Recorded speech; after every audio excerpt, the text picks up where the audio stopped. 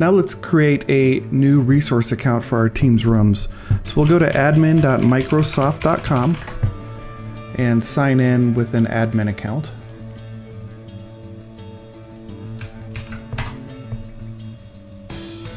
And throw on a password. And stay signed in. Not that that matters much in this scenario, but one less sign in. So by default, we don't get to see the resources tab. None of these are resource. We'll have to click show all. And then the resources option pops up. From here, we pick rooms and equipment. And we will then add a resource mailbox. We already have a few created here, and we're going to create a new one. So the name we're going to give it is Conf Room Washington. Email is automatically populated, so we'll keep it that way. Capacity, this stuff is technically optional. It does show up in Outlook when you're looking for a room, but that's it.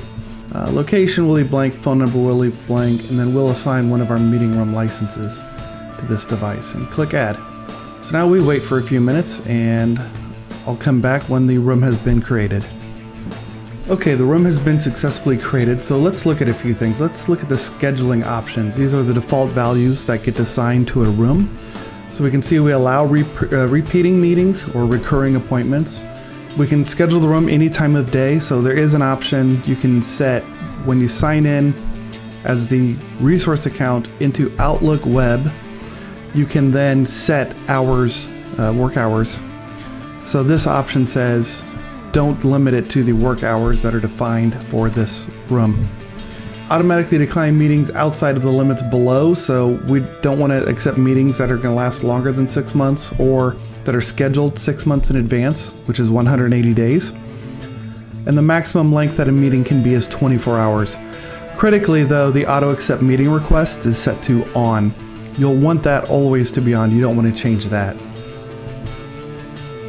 From here now, it'll refresh our list and we can see that our new room has been added. Now the one thing that we do need to do is set a password for this so that we can sign in to the account. Right now it basically has no password, or it has a password, we don't know what it is. So we'll go to users, active users, and find our conference room Washington. So here it is. And so I can quickly just click the key for password reset, and let me create the password. It's something I know. And I'm going to uncheck this box. There's no way to go to force a password change interactively within the Teams Rooms app. So we can't force password changes and then ask the person to reset it once they've signed in. So we'll now reset the password and close. So now we have created a resource account and assigned the password and assigned a license.